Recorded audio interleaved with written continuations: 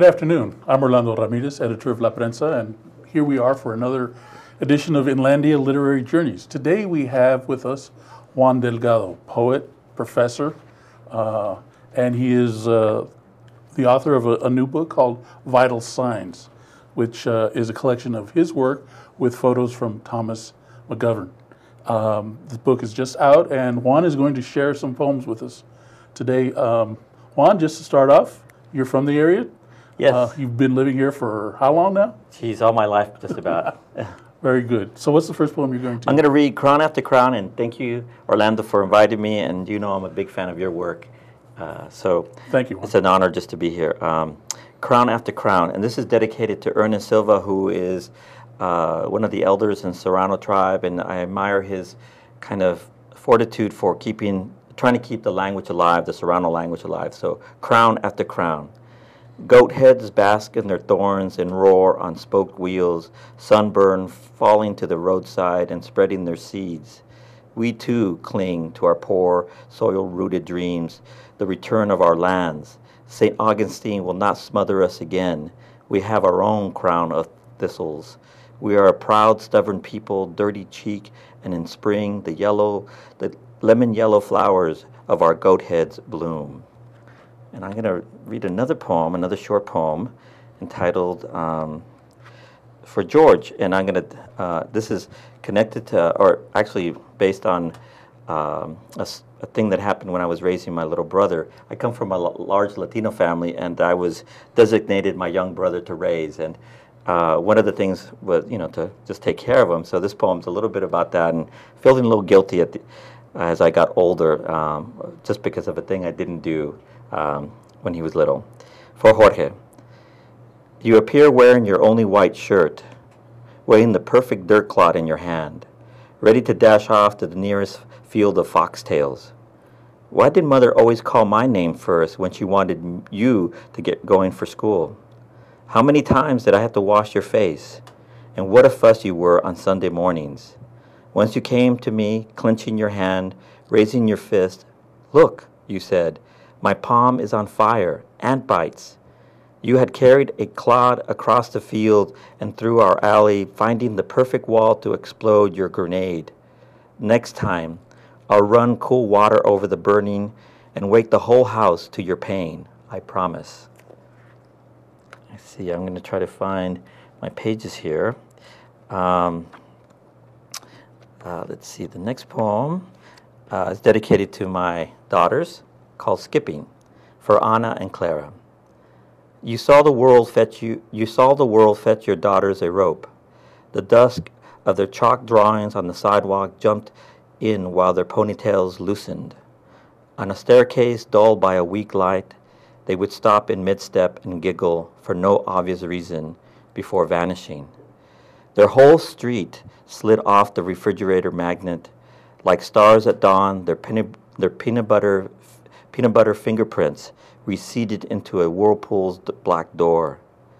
Often, he would walk to the yard's edge far enough to where he could see them make their unsteady turns on their stingrays, spotting the dead crabgrass rising above their spokes like sparks. They squinted between their handlebars and pumped their pedals faster, flying back with a ruckus of hungry jays at dusk. And let's see. This is a poem that's kind of dedicated to Larry Kramer, who was a trickster. You would never know he was telling the truth or lying. So maybe this is what made him a great poet. Deep in the backwoods of him, his tutored and idle tongue strolled, pinching off a fact and spitting it out like an empty seed.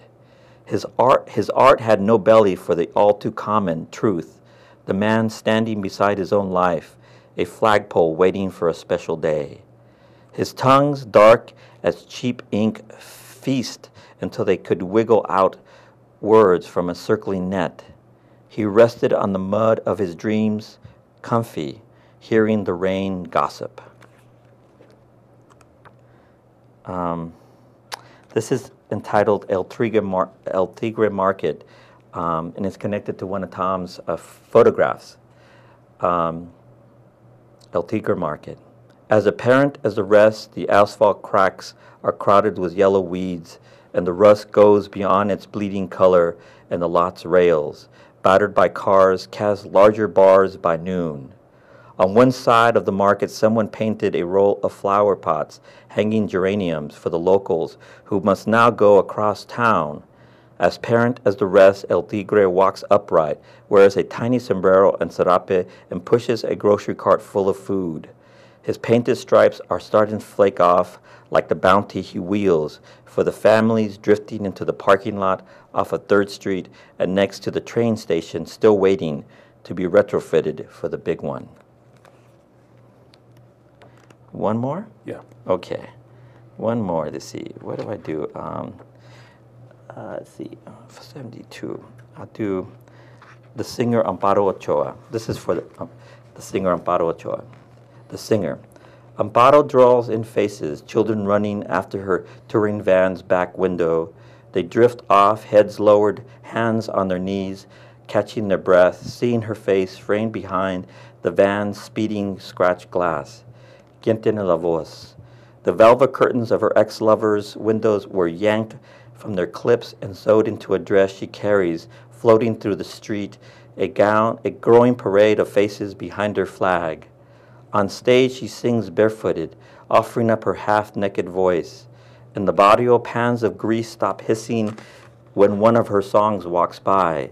A girl clutches her cured dry leaves from the Botanica de Santa Barbara.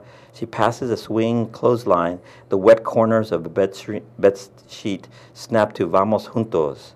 The silk of corn rises like her voice. Once Amparo had to pawn her voice, and Pepe, the pawn shop owner, placed it in a glass case next to her fountain pen, longing for the taste of imported ink and a silver necklace made out of coins hammered out flat, holding the dented face of her country's once beloved hero. Quien tiene la voz? Great. Well, thank you, Juan. Those are great poems. This is Juan Delgado, of course, poet. And he is the author of Vital Signs, a book he did with photographs from Thomas McGovern. This has been Inlandia Literary Journeys. I'm Orlando Ramirez. Be sure to read the column in the Press Enterprise every Tuesday. Please visit the website at pe.com is one of the direct ways to get there. And we will see you again next week. Thank you.